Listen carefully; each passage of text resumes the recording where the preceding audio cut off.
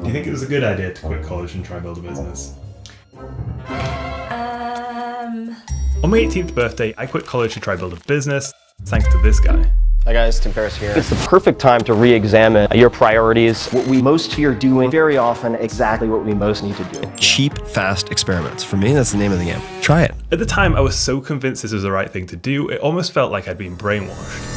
What is a 4-hour work week like? How do you do that? The goal is to hit it big, bestseller. I realized, okay, I can do this. Tim and all the other entrepreneurship gurus were serving up the Kool-Aid in the form of blog posts, podcasts, and books, and I was chugging it down as fast as I could. But looking back, I wanted to figure out what actually led me to the point to make that decision, and if it was a good decision. And finally, I'm going to touch on what I would do differently if I was starting again today. And luckily, in the process of making this video, I've been able to find some old journals I was keeping at the time. And from these journals, I've been able to pinpoint the 3 lessons I learned that led me to make the leap. And honestly, these could be helpful for anyone wanting to start a business, and not just for people who want to quit college. But first, let me give you some context real quick. I was a typical kid. I grew up in a small town in North Yorkshire in the UK. I wasn't that cliche entrepreneurial kid selling sweets behind the bike shed at the school, and honestly, I didn't think much about business. I hated school but did okay, and all I cared about was playing sports and video games. I had no idea what I wanted to do when I grew up, so honestly I just tried to avoid thinking about it. That was until I read The 4-Hour Workweek by Tim Ferriss. I know, very cliche. But as soon as I realised there was another path besides going to school, college, university, and getting a corporate office job, I completely checked out. I started skipping classes to read books and listen to podcasts, and I was really just immersing myself in as much business and self-development as I possibly could. Okay, so this first lesson took me the longest time to learn, but has the potential to drastically change the way you approach your career and really how you approach your life. See, as a kid, I did not deal well with moderation. I've always had this all or nothing mentality. Whenever I get into something, I become completely obsessed with it and try to get really, really good.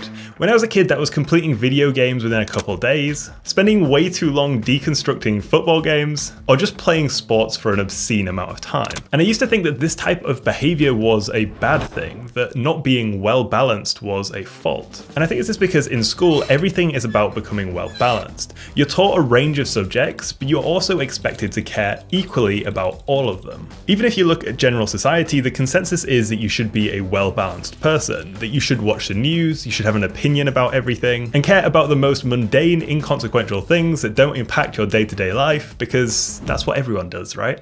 But I noticed that when you do this, you kind of become mediocre because everyone has a limited amount of attention.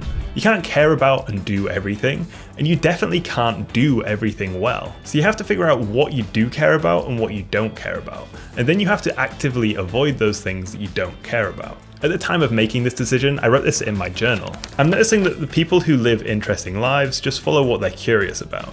They don't care what other people think, and they find a way to make it work. They don't conform to society's rules, they just pick and choose what works best for them. And this was a turning point where I learned that following obsession was not a bad thing. And in fact, it was an advantage. If you're feeling pulled towards something, then it's okay to go all in on it. Yeah, I'm gonna go all in because I don't think you got the space.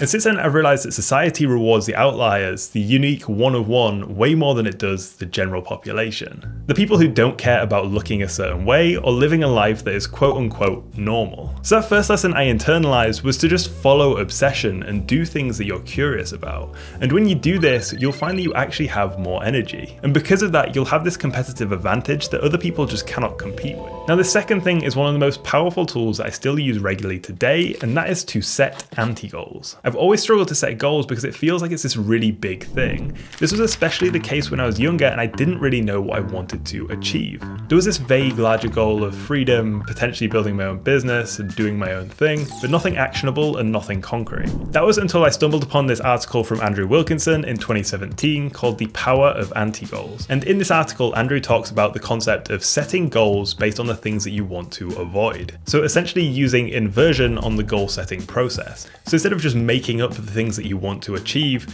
you go back over previous experiences and find the things that you don't like, the things that you want to avoid. So when you think about your ideal day, what kind of things will you not be doing?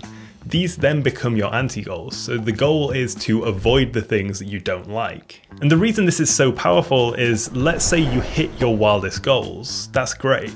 But But is it really that impressive to hit those goals if you spend all of your time miserable because you're just doing things that you don't like?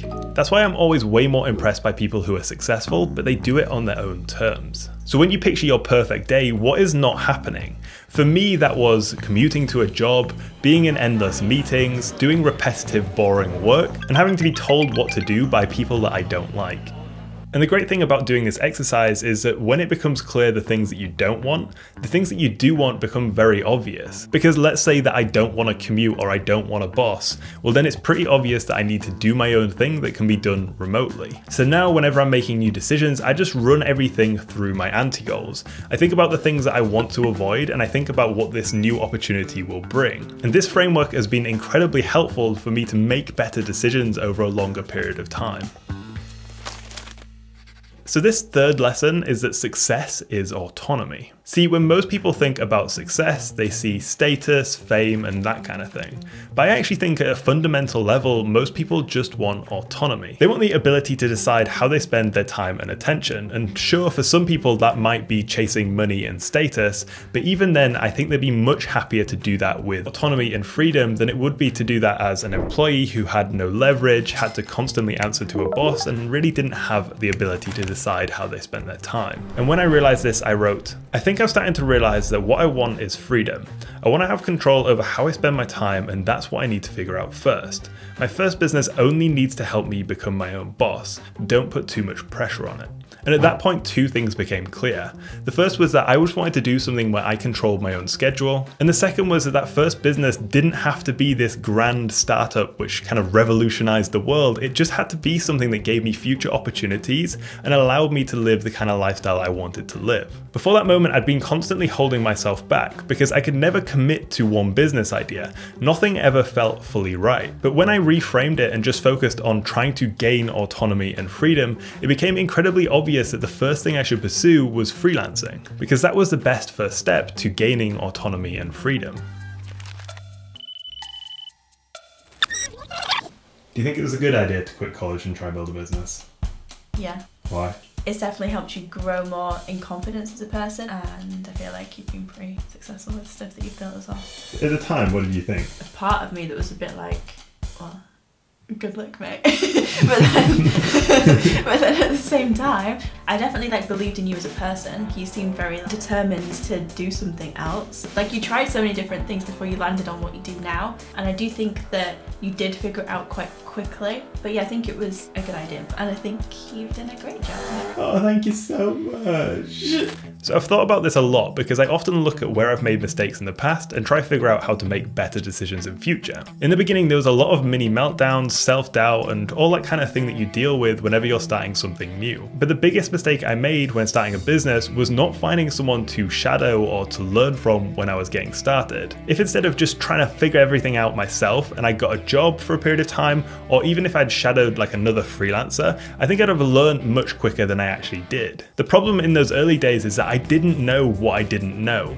So learning from someone else is one of the best ways to increase your rate of learning. Now, I wouldn't change my decision to drop out and try build a business, because ultimately I knew I didn't want to follow the typical path. And I always find it way better to back yourself to figure it out than to kind of follow along with what everyone else is doing. Because if you start to follow along with the default modern life, then you'll easily find yourself sleepwalking into getting a job, having more responsibilities, and then everything becomes way more difficult to make that leap in future. That's why I think that anyone who is contemplating the decision to start a business should start as early as they possibly can. Even if you're much older than I was at the time, right now is a time where you're going to have the least amount of responsibilities. There's always going to be more and more excuses the older you get, because you're going to have more people who rely on you, more responsibilities, less energy, and it's just going to be much more difficult to get started. So all in all, I think it was a very good decision to make. These lessons are the things that led me there, but these lessons are also the things that keep me on track while I'm building a business. Anyway, thank you very much for watching. If you have any questions, then just drop them in the comments and I'll try to get back to you. And if you're still here, then I think you might like this video.